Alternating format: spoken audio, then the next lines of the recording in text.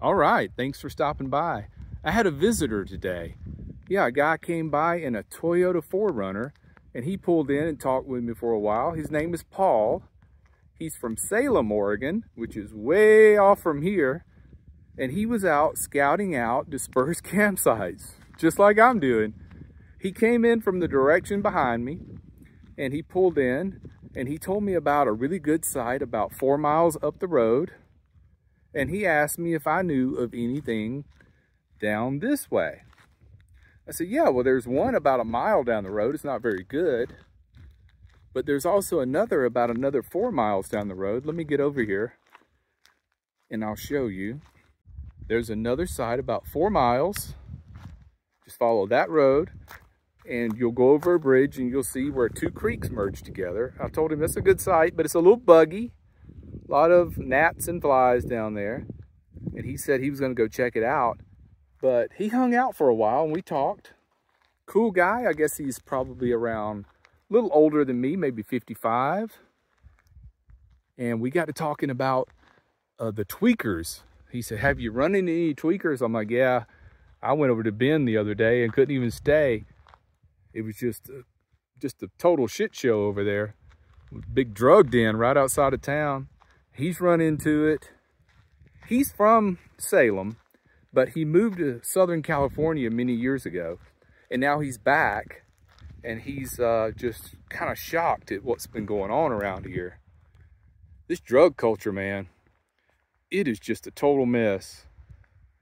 He was telling me about how the good free dispersed sites he used to know about are just trash now. Tweakers running around where he don't even want to stay there.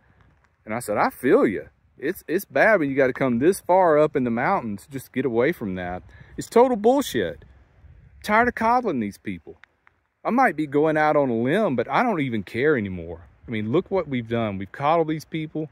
They steal from us, take advantage of us. I don't want anything to do with anybody on hard drugs. This meth stuff and heroin and fentanyl. Now, if you smoke weed, we're going to get along fine. That's not a big thing. I mean, I've done that. Really not my thing, but it doesn't make you go crazy. It really just kind of chills you out. But do not ever, ever approach me. If you're on hard drugs, I want nothing to do with you. Stay the hell away from me. These druggies, man, I used to coddle them. I have changed my way of thinking about them so much. I've really thought a lot about how bad it is. I've known a lot of people in my life, personal story here, that have got on this stuff, this fentanyl stuff and heroin. And you know what I thought though? I realized about 90% of those people that I know who have gotten on it, they were dirty, rotten scoundrels to begin with before they even got on the drugs. And the drugs just made them worse.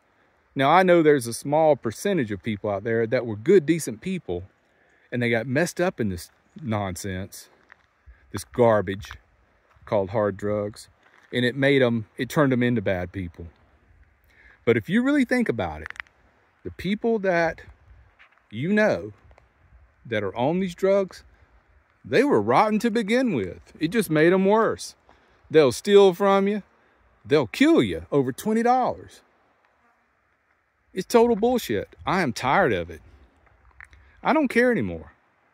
I really wanted to do some boondocking, dispersed camping, whatever you call it, when I was in Bend, Oregon. There's no way I was going to hang around there. I wouldn't have slept at all at night. Because you know somebody would have come over at night, stole all my stuff. And I'm tired of hearing all these excuses. Well, they get on drugs because they're sad. They're sad and they're depressed. So, hey, you don't even know how sad and depressed I've been before. But I had enough sense not to do that garbage. People like me, like I used to be, we've caused all this nonsense to go on. Well, I've changed my way of thinking about it. I wised up. Let's just say that. I wised up. I have stopped enabling. I've stopped making excuses. It's total garbage. And that's just the way it is. And that's the facts. And that's all I got to talk about today. Now I'm going to go chill. Thanks for watching. Take care, be well, and smash the bell.